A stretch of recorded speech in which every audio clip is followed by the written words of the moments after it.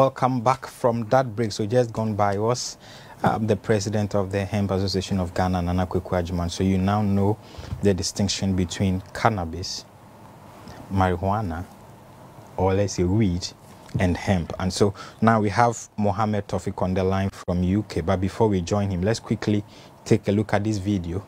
There we go.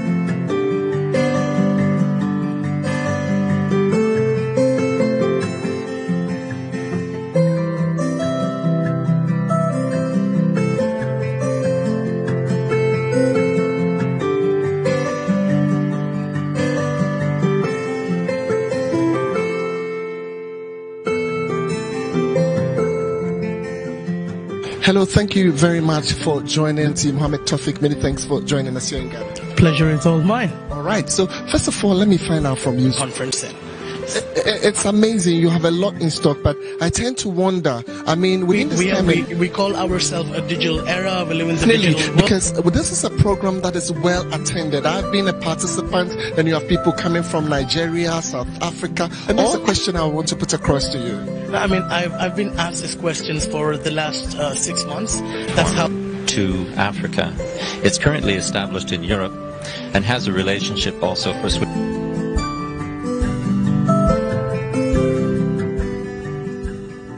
This is Mohammed Shadab, and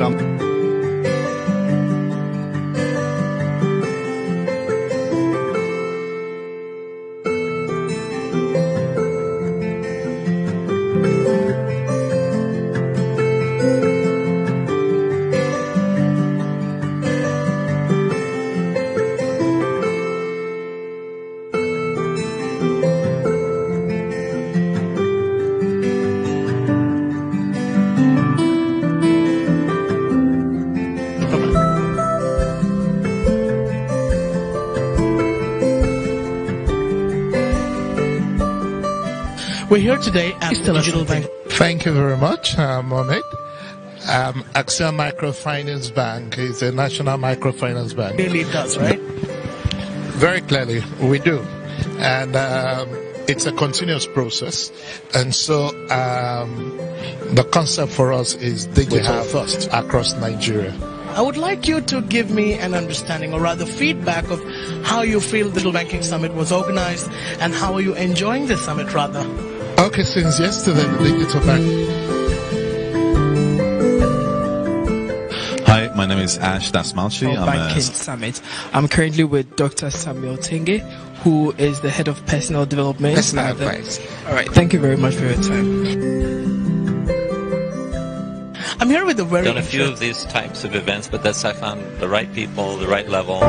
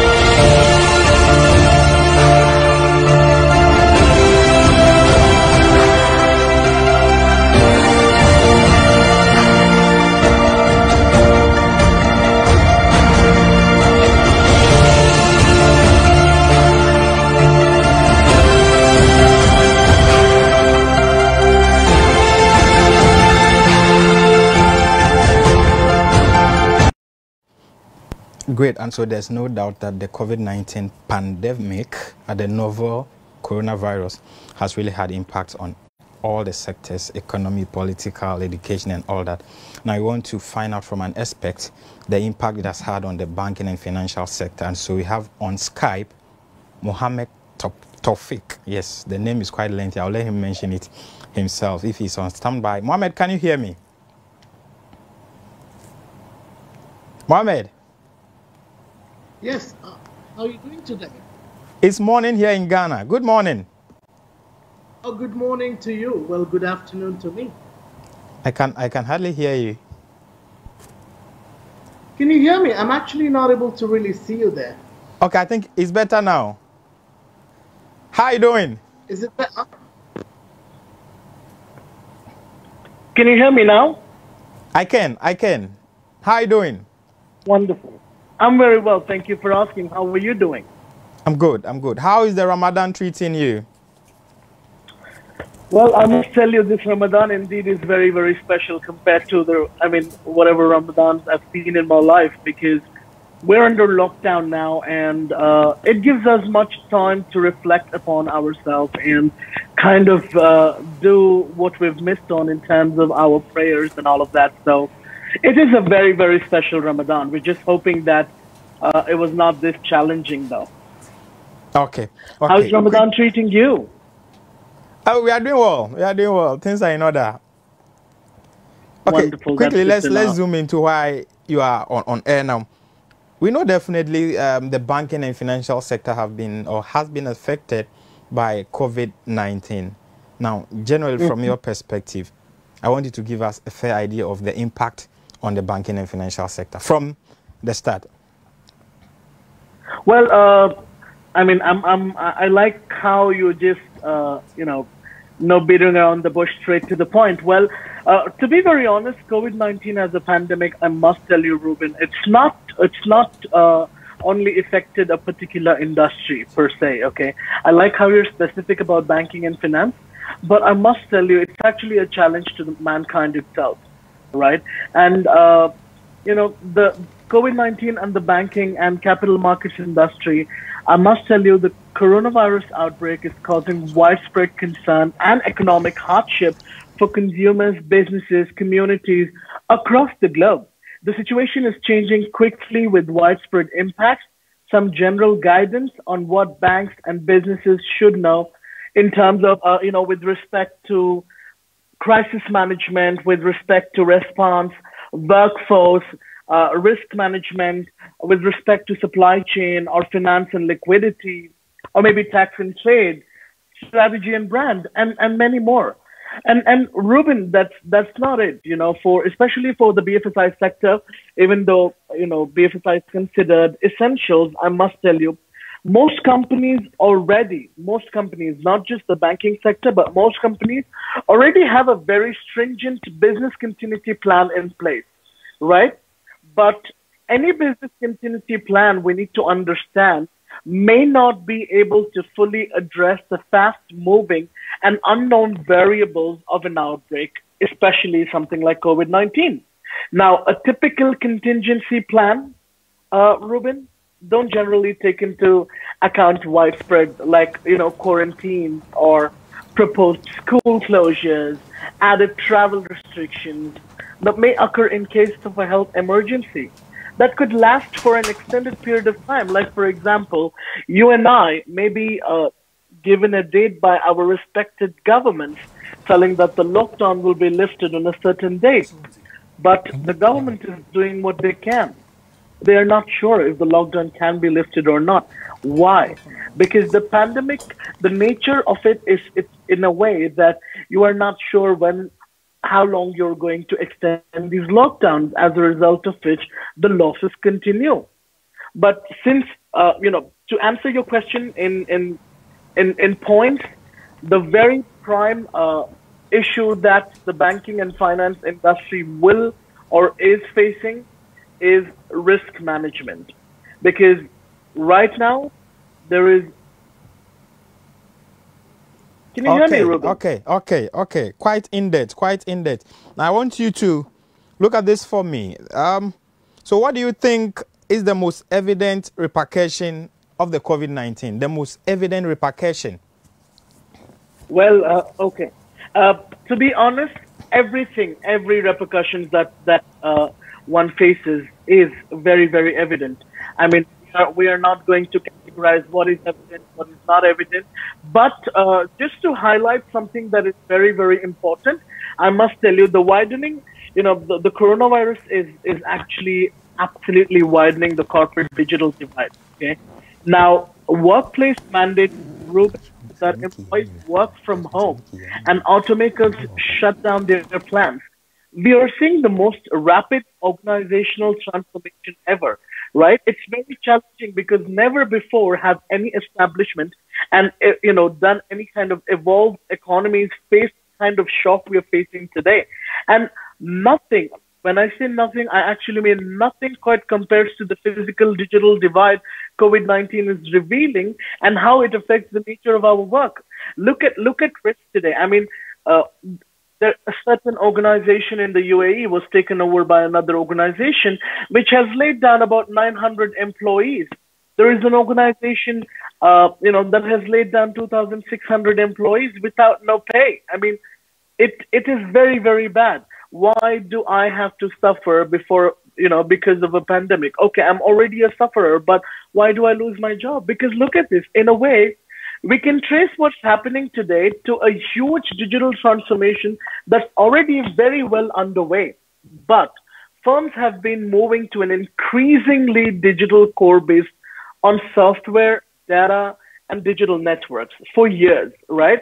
Now, it is no more an option, Ruben. You need to know this. Like, for example, if I were to ask you, would you go digital with your studio 10 years ago, what would you say? Come again. If I were to ask you 10 years ago that, Ruben, do you want to take your business digital, what would your response be? Obviously, no. Then. Right? But now, Ruben, today you and I are doing an interview on Skype, which means the world has advanced.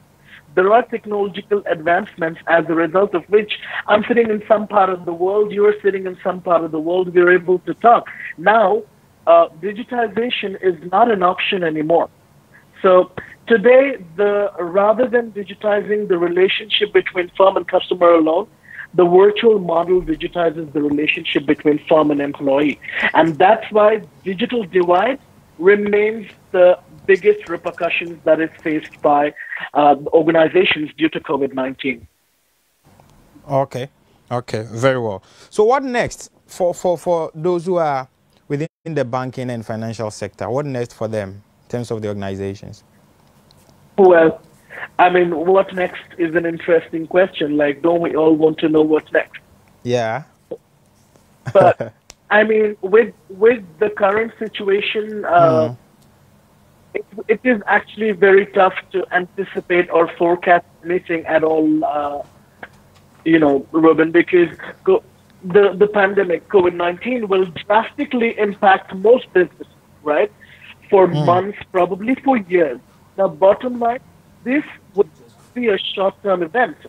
So businesses must prepare for a long haul. It is imperative for entrepreneurs, enterprises to build in a necessary operational resiliency.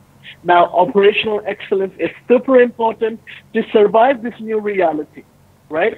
COVID-19 pandemic, Ruben, has showcased the value of IT and digital transformation. And organizations should use this time to accelerate the transition. Since you asked me what next, I can tell you, in terms of what next, there will be 3 top negatives. But when I say negatives, can you imagine COVID-19 having positive impacts on us? Do you think COVID-19 has any kind of positive impact on humans? There's a bit of positivity in terms of necessity bringing out the best from people coming out with inventions and all, producing their own face mask and all that. So in a way, you can say that's the positive aspect. It's bringing the best out of people. Right. I mean, I'm not a very big fan, of course, of COVID-19, but obviously the positives that I'm talking about is today we are more closer than ever with our families. Right? Mother Nature is healing itself. Well, let me just get back to the topic here. Top 3 negatives, I must tell you, COVID-19 would be inability to visit customers. Like, the banks are not able to visit their customers. And then this actually had a significant decline in sales performance, Ruben. right? And this also is, I mean, it's impacted because there is inability to resume production, right? Now, at the same time, there are three positives for an enterprise because of COVID-19. That is, there is an absolutely improved corporate ability of long-distance collaborative work. We could not imagine a world with, working from home, that to pretty much, all the organization. But right now, everybody is doing it, and they do it pretty well, right? And there is a wide recognition of value of digital transformation. Like I mentioned at the beginning, digital transformation or IT today is not an option anymore. It is actually, a necessity.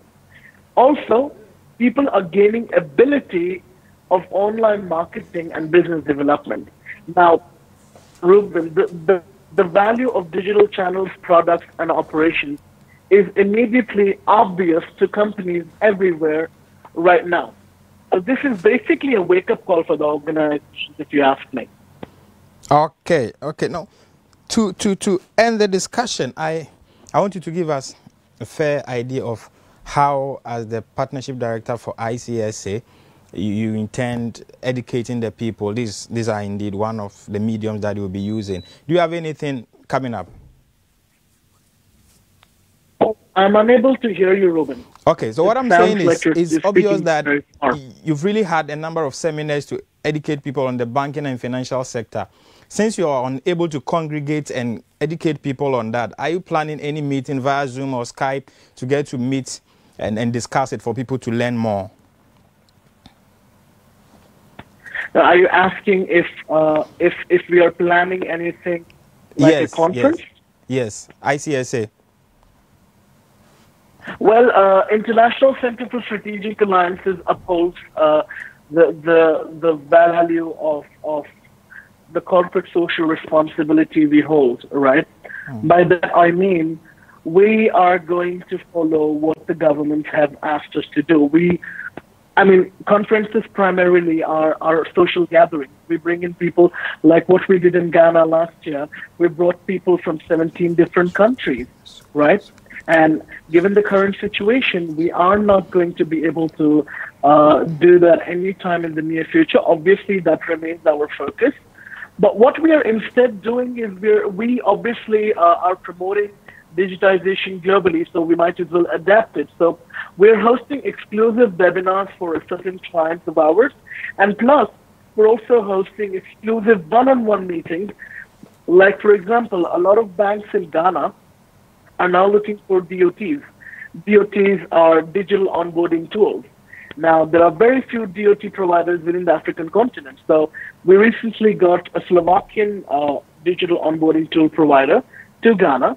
We introduced them, so we do these one-on-one meetings. That's what we are kind of focused on right now. And we're basically focused on raising awareness and making sure that people are connected with each other, business as per usual. Okay. So finally, what do you have for our viewers? Finally, to conclude. Well, I wanted to talk for long, but since you say finally, I'm going to keep it short. But you can put everything, all whatever you have. You can put them to summarize it for us. If there's a question I didn't ask you and you want to put across. One thing I wanted to, right? Okay. So there is one thing I wanted to mention before we say bye to each other. Now, first of all, every organization should very much look at prioritizing operational resilience. Secondly, we should be thankful to everything that our respective governments are doing, right? When I say that, what I mean is, now, the Ghana government, in one example, I'm just going to give you an example, the central bank announced that all mobile phone subscribers could open a wallet and transfer up to 1,000 cedis. That is roughly about, I would say, $170, I guess. So without providing additional documentation. And Ruben, the government efforts, in to encourage digital payments and ease regulation could be a catalyst for high adoption. Now, this is a real opportunity to drive financial inclusion, right? The Central Bank of Ghana has also taken measures to mitigate the negative impact of the outbreak by including cutting interest rates and reserve requirements and decreasing bank conservation buffers. Now, the reason why I wanted to mention this is I happened to speak to two leading gentlemen in the industry before, when I got to know you were going to have a discussion with me. I spoke to two leading gentlemen who are like the torchbearers of the banking industry in Nigeria and Ghana. I spoke to Mr. Adegoke Elijah Adegbami, who is the CEO for Main Street Microfinance Bank. Okay, he also happens to author the book of digitization in microfinance. Now, I mean, call him somebody who's very good at forecasting things or somebody whose prediction is so apt. He basically predicted that digitization would be the way forward for a microfinance institution. And in fact, he was awarded as the best microfinance CEO of the year last year. He's authoring another book. So people like him are in fact, he shut his bank down. When I say shut his bank down, their physical branches are locked. They're only operating digitally right now. Only digital transactions are on. Likewise, I happen to speak to Mr. Victor Yo Asante.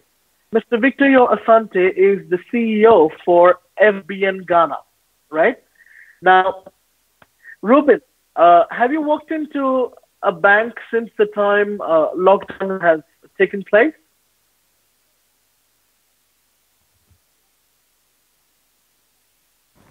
Are you with me, Ruben? Can you hear me? Yes, I can hear you. I was asking you, did you get a chance to visit a branch of a bank since the time the lockdown has been announced? No. I haven't. Okay, well, let me tell you, FBN has come up with such amazing, work they are doing. They're sanitizing clients that walk in first, okay? They're going to wash their hands. They're sanitizing them. 75% of the staff is working from home. And, all the clients, they give 3 months or and on all charges. And this is the distribution staff. They're doing online. So, our network seems to be unstable at the moment. Hello? Can you hear me? Yes, Ruben, are you with me? Yes. So I think you were about wrapping up, so we can hear you. Okay, one thing I wanted to tell everybody, all the viewers and everybody that's watching us is let's all be responsible, right? Let's all be safe. Let's stay home. Let's absolutely, please, do not step out. Okay. Due to time, we are unable to continue the conversation, but we are grateful to you for joining us via Skype from UK. I'm sure we'll hear from you often to get to brief us on issues pertaining to the banking and financial sector, especially within this COVID-19 and pandemic period, if I can put it that way. Thank you for joining us, Mohammed. Thank you, Ruben. I will hope to see you very soon. Next week, we will catch up again. We will come with some experts from across the globe and talk further into how the pandemic is affecting and how they're battling the pandemic and everything. So until then, thank you. It was a pleasure being hosted by you. All right. Thank you so much. Mohammed. Okay, so that was Mohammed, Partnership Director for ISCA, rather from UK, helping us to do justice on the effects of COVID-19 on the banking and financial sector. So on that note, we'll take a very quick break. When we return, the national platform continues. Stay tuned.